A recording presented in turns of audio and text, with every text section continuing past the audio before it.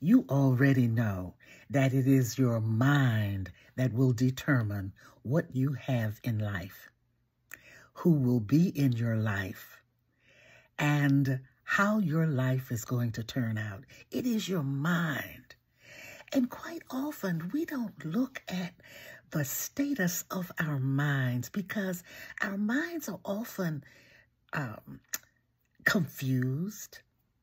We don't have peace of mind.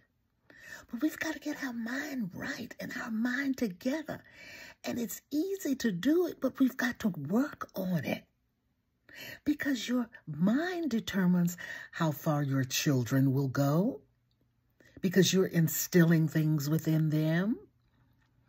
It determines how far you will go. And the other people in your family. The mind, that thing they say, a mind is a terrible thing to waste. That is so true. So I admonish you to keep your mind together because it is our mind that can heal our body.